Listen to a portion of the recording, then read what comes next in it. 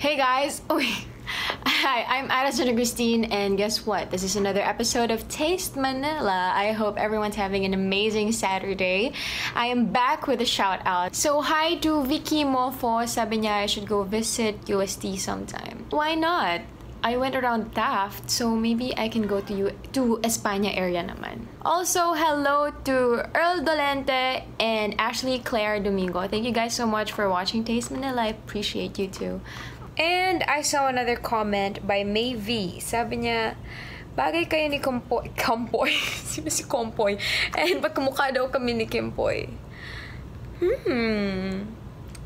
What do you guys think? Let me know. Anyway, I am straining my arm because I'm holding up my phone in an awkward position because I am an awkward girl. So let's just get going. What's in it in a Mexican cuisine that makes it so delicious? Perhaps it's the way the food is prepared and presented. This is the kind of dining experience waiting for us here in La Carnita in Regis Center, Katipunan. It's just right in front at Ateneo de Manila University. And today, may makakasama tayo sa Tikiman Time. My starstruck 6th batchmate, the sexy and beautiful Liezel Lopez! Let's go, kain na!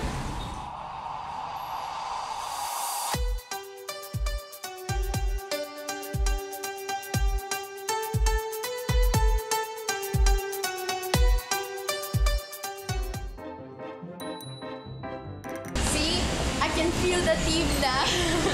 Kulang na lang sa akin is the hat. Yeah, you're so enthemed. I wanna try their best-selling nachos a la bomba. And the crispy taco. This one, chimichangas. Their newest addition to their menu. Let's try this one out. And Carnitas, quesadillas. Yun na lang. Mexican culture is bursting with bold colors, and you can get that vibe here inside the restaurant. As you can see, they used machuca tiles as their wall and countertop decors, as well as you can get that rustic vibe inside the restaurant as well. The furniture choices are also very colorful. And, you know, colors brighten up your day. It's very inviting to the eyes, and it makes you instantly joyful. What can you say about the place? Just like what you said, diba? Sobrang Mexican vibes. Pati yung damit ko. Indeed ka sa restaurant. Yes. Nice. Yes. Ako medyo ang tulo. Eka lang. Okay. Tikiman time. Ano bang gusto mong unahin? It's this one. This is called the Carnitas Quesadilla. Flour, tortilla with cheddar shavings, mozzarella, caramelized onions, and carnitas. Ooh. Okay, sige, try natin. Try natin. Bigyan kita ng piece. Yes, yung mga dip according to your preference. So basically, siguro gusto ko siya i-try lahat. I mix them all together para I can get that flavor talaga. Oh, grabe. Beef yun as beef and cheese. So cheesy. Ang ganda ng pagka-crispy nung niya, crust. So, you're gonna mix them all together. I'm mixing them all together. Okay. This is the chili. Mahilig ako sa spicy. Me also. And what is Mexican food without the chili, without the spices? Ang sarap na, grabe. Nag-burst yung flavor na. The flavor really comes out when you mix all the dip together with it. It's really good. Good. Perfect. This is the crispy taco. So it has the salsa as well, the cilantro dressing, and the chili. Usually when I eat the hard shell taco, kinakrush ko siya. Or, Oo nga. Ikaw, No, it's okay. ba? Oh. Para mas madaling Share tayo eh, so. Grabe, ang dami niyang cheese, Dami ng cheese. Sorry guys, this is how I eat my hard shell taco. Anyway, so this crispy taco has 3 kinds of cheese. It has cheddar cheese, mozzarella, and this homemade cheese by La Carnita. So Saka na as lang for yung me, whole. tacos are very difficult. Not difficult, but they're messy to eat. That's why I choose to crush them na parang salad. See, easier. Oops. What can you say about the food? It's really fresh. Sobrang fresh nung The vegetables are vegetables, fresh, yes. yeah. The meat also, plus the cheese. Wow, guys, you can get this for 90 pesos. It's value for money because this is one whole dish and I basically mabubusog na ako dito right away. Sobrang bigat niya sa chan, guys. The amount of cheese served in this plate is very generous, so I think it's value for money. Burrito or chimichanga? Ikaw naman. Your choice. Fun fact, na-feature daw po ang restaurant na ito sa Insider. That's why naging sobrang popular niya. Kailangan nilang kumuha ng another branch dahil hindi na kaya yung tao. My favorite, because may rice. Yeah, medyo messy lang siya, but it really looks good. Look at that. I like how they adjusted the flavor to the Filipino palate. Usually, yung mga Mexican food, sobrang spicy and sobrang peppery. But I like how it's adjusted to the Filipino preference. Parang it's sort of sweeter and, alam mo yun, malalaman mo if it tastes Filipino. Yeah.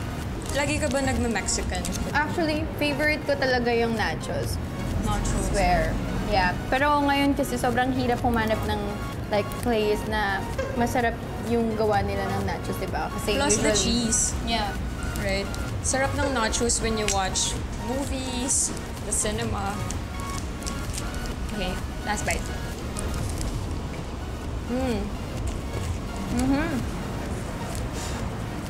It's actually easy to eat, pero medyo messy lang. Very good. And actually, yung rice nila, actually, meron silang 3 kinds of rice dito. Pwede yung plain rice, garlic rice, and burrito rice. There are some restaurants where they serve burritos as well, pero the vegetables and the beef are outnumbered by the rice. So, hindi siya masyadong sulit. This one. Yan. Cheese yun, yung nasa pan. Anong cheese to, ate? The Carnita cheese po with cheddar mozzarella cheese. Wow! Wow, just look at that. Topped with creamy cilantro. The creamy cilantro. Ooh. This is my favorite. Natin ang konting spice. Just look how creamy it is. Grab yung cheese. It melts in your mouth. Ooh, the mozzarella. Look at the mozzarella. Grabe yung mozzarella. Grabe yung sobrang generous ng cheese nila. You see? Yummy! The cheese melts in your mouth. Actually, nasa top yung cheese niya eh. Perfect yung pag-grill or pag-melt ng mozzarella cheese because there are some mozzarella cheese that are they're rubbery, if you know what I mean. How is it so far for you, the whole Mexican experience? It's really nice because parang it's not that spicy, right? Meron pa paano? Yeah. Okay, ito na. The chimichanga. Ang sarap ng nachos. Yeah. Perfect for sharing. And you can get that for only 195 pesos. Perfect for the students. Because the food is good and it's value for money. Yeah. It's not pricey. Okay, get your half. May cheddar cheese din inside. Then top that off with some vegetables para complete yung taste. Oh, there you go. Whoa, look at that. The chimichanga. Basically, it's like a burrito, but then the wrap is fried. Parang may aftertaste siya na masarap. Perfect yung pagka-fried. It has a lot of cheese inside. It's good. And another fun fact, you can actually choose the meat that you want to put inside it. Like, you can choose na kung it's like beef or chicken. So, parang customized. And they also have this mango brewed iced tea. Yeah, let's try it. Okay. I think iced tea is perfect for Mexican food. And we have this jalapeno popper right here. Looks like Gucci. Oh, it's soft. The cheese just has mozzarella inside and some first out jalapeno. Look at that. Perfect for snacking. So, what's keeping you busy lately? You guys can watch us on Stepdaughters. Yeah, Monday to Friday. Congrats. And she's also on Bubble Gang. Yes, we're on Bubble Gang. We're together in Bubble Gang. Kamusta naman yung Starstruck days for you? Oh my God, stressful pero sobrang saya, diba? I love this. Mga puyatan and challenges. Saya though.